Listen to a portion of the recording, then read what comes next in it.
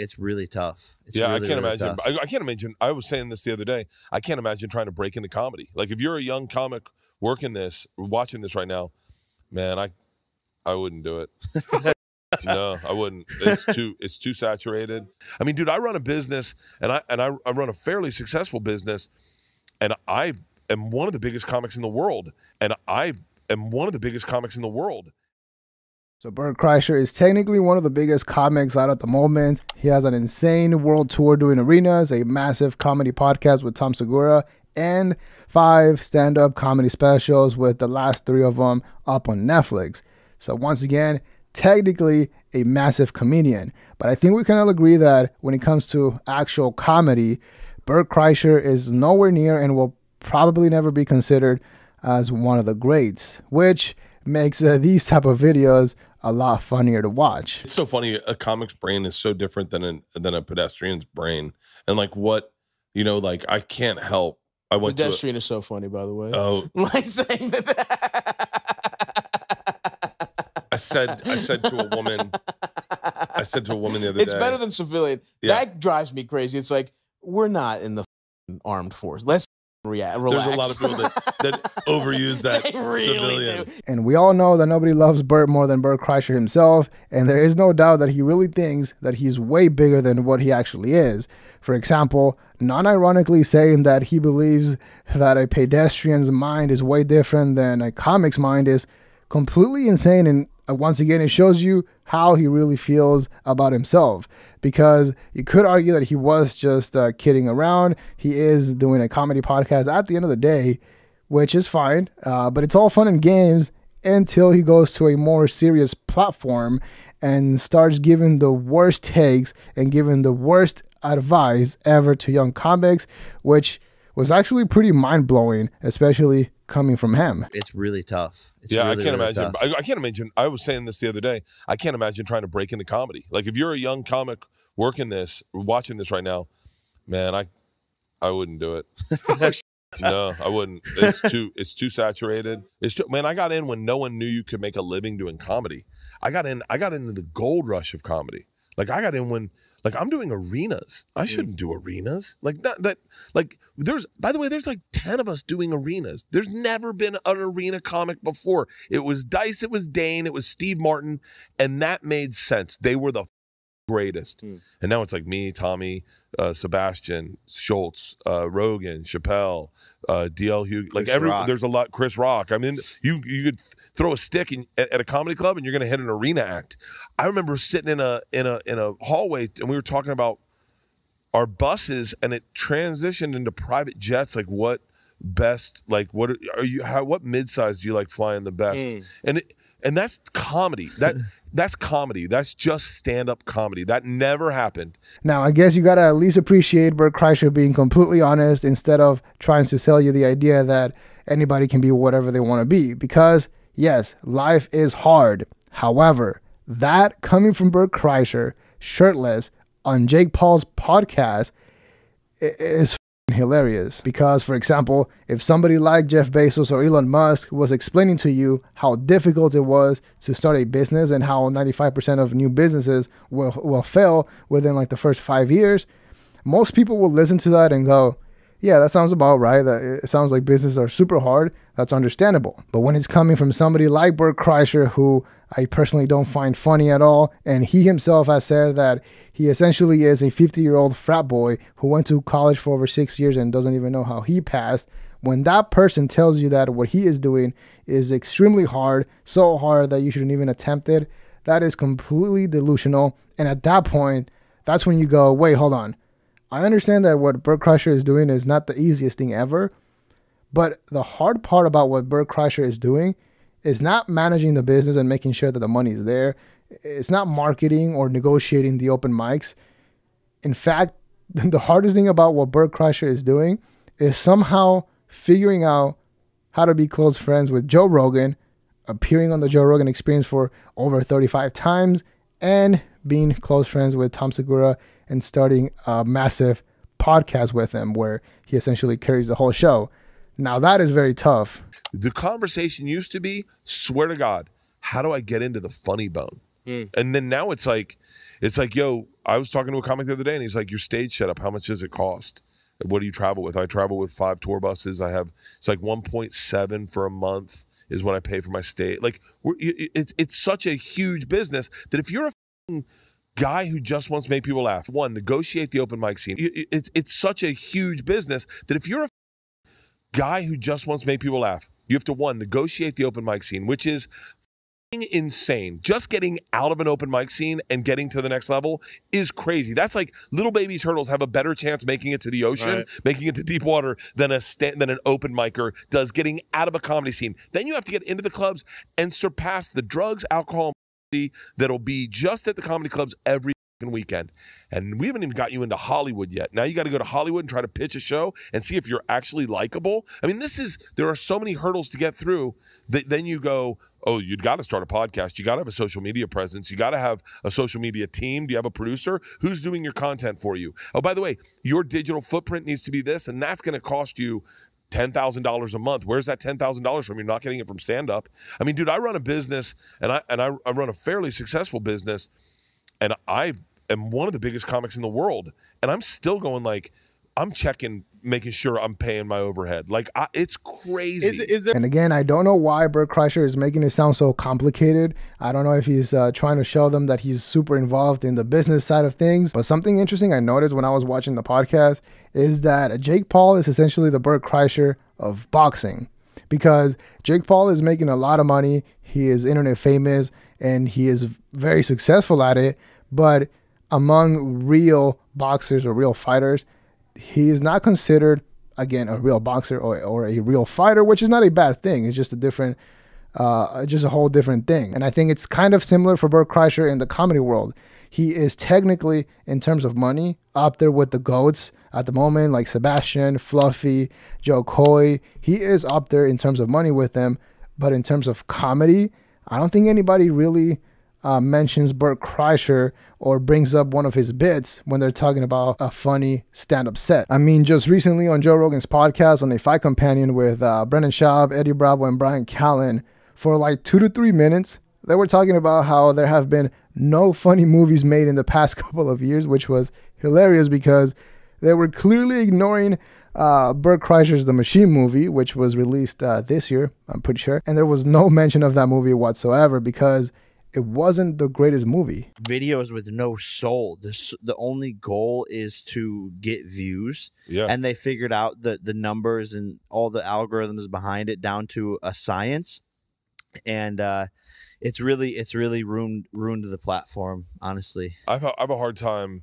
I have a hard time with the YouTube algorithm. I mean, even with Two Bears, and it's me and Tom's podcast. But Tom was like, you can get more views if we change the thumbnail. And I just was like, I don't know, man. I just like, there's like, and it's like, you got to do like a crazy face. And then the title's got to be, and part of me is like, that's not even what happened. But yeah, it's all about clickbait. And then the first 30 seconds to a minute of the video is just this overload of stimulation. And now I thought it was very interesting how Bert Kreischer decided to expose Tom Segura like that, because a lot of Two Bears 1K fans did agree that the new thumbnails that they changed to recently were pretty bad. And Bert Kreischer was essentially saying that he wasn't on board with the idea of using clickbait titles and changing the thumbnails just to get more views, which I guess that's fair. I mean, if you do look at Bert Kreischer's channel, his main channel on YouTube, he doesn't use that style of thumbnails, which is fair.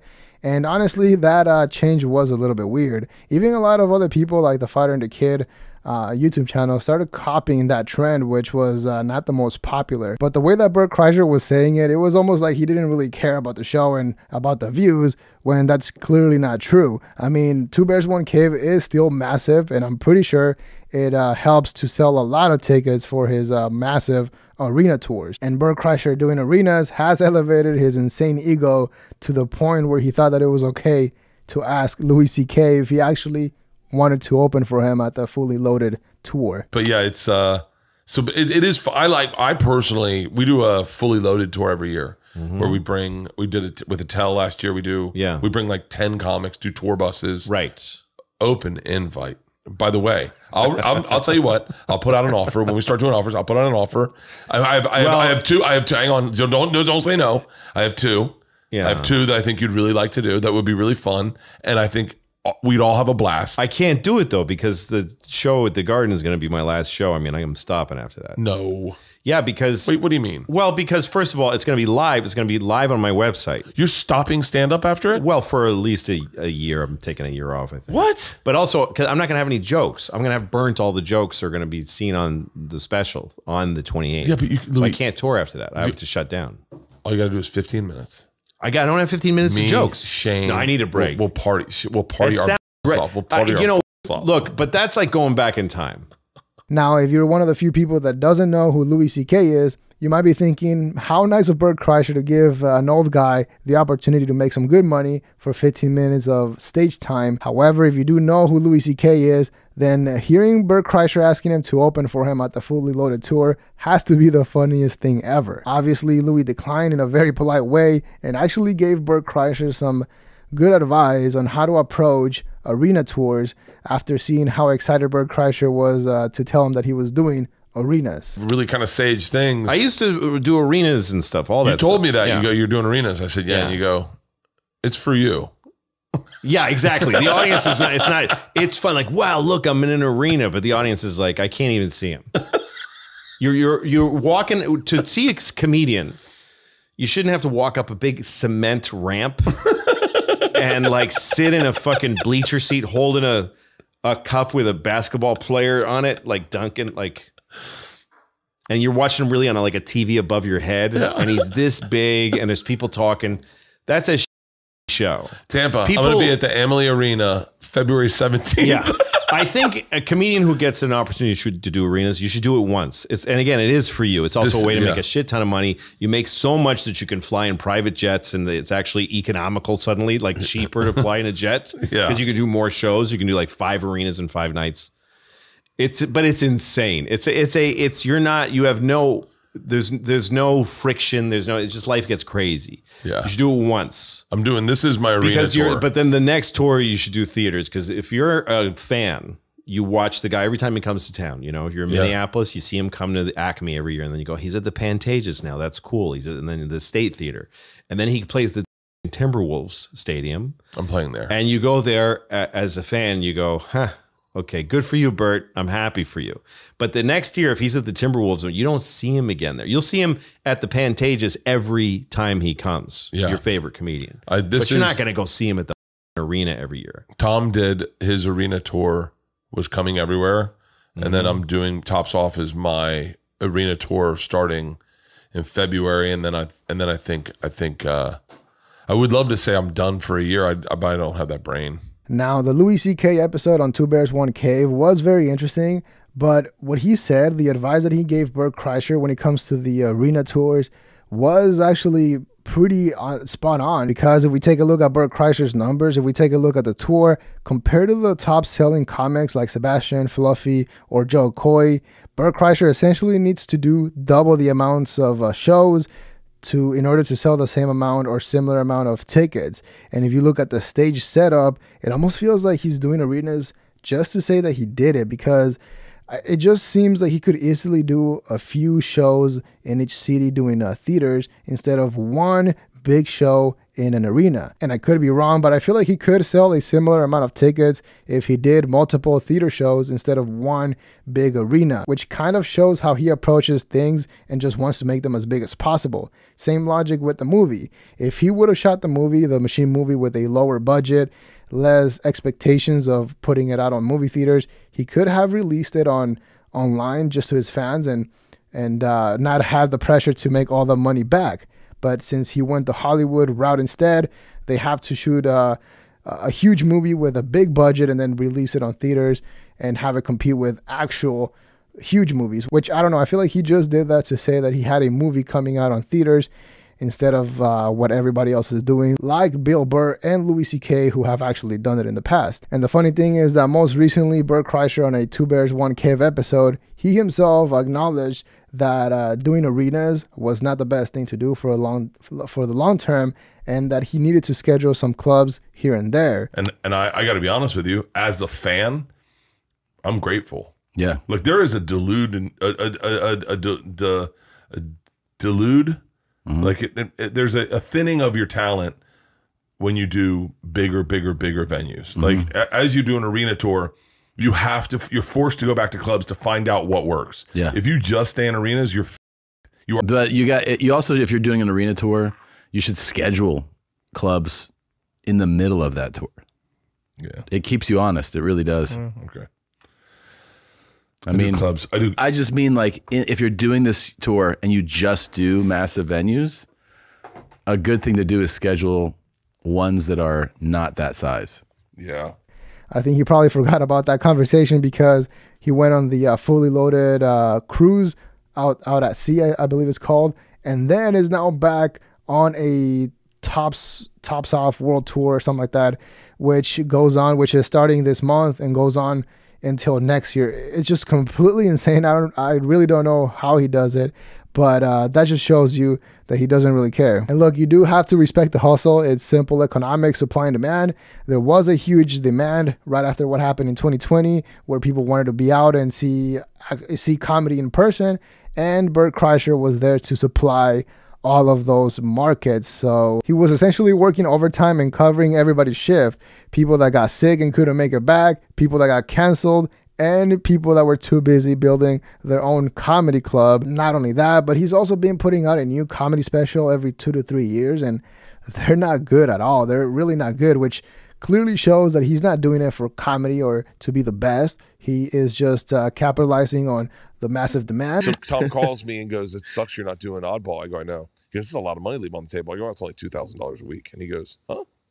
I go, "Yeah, it's only $2,000 a week." He goes, "Wait, is that what they're paying you?" I go, "What are they paying you?" And he goes, mind you, he's my best friend. He goes, I don't want to tell you. I said, "What?" He goes, "I think it's going to f up our friendship." Now, this is a moment where you have to realize, is your friendship going to last, realizing where you are in life and how far below you are as another guy? So I said to myself, if he's making 10 grand a weekend, 20 grand a weekend, I can wrap my head around that. He's bigger than I am.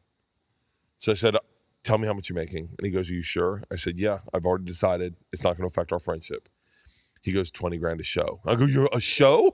I go, "We were doing like 6 shows a weekend." I was like, and then I realized where I was on the pecking order of stand-up and where I was in the entertainment industry. However, it's only fair that we do call him out when he's being delusional and says a lot of wild stuff like he said recently. Now, this will be my last point, but for example, when Bert Kreischer says that the market is oversaturated and because of that, new comics shouldn't even bother trying, when he's talking about the market being oversaturated, he's talking about his own market. So the market for his style of comedy, which is not the most complex or the hardest to do, you have a lot of Bert Kreischers online that do what he does. So yes, that market is most definitely oversaturated. However, if you're an actual comic, if you're talented, funny, a funny person, you can definitely make it. It's almost like the music industry nowadays, where like if you make a good piece of content, something funny, you can be discovered and you can make it out there without needing the traditional ways. And it's funny that Jake Paul didn't call him out on that, because Jake Paul himself proved that you don't really need the traditional route to become something that's already out there. When it comes to Jake Paul, he is already a professional boxer and makes tons of money, but didn't have to go through the traditional route. So when it comes to stand-up comics, you might not need to do the clubs, the open mics, and get passed by somebody and hopefully they think you're funny and all that stuff. Maybe you can avoid that. Yes, you do need to work in that skill and practice in front of people, but maybe you could get that somewhere else. So once again, I do think Bert Kreischer was a little delusional when he was talking about new comics not being able to make it in the comedy world and how he is the biggest comic in the world. But let me know what you think in the comments below. Leave a like and subscribe to support the channel. Dislike if you didn't like the video, but that is all we have for today. See ya.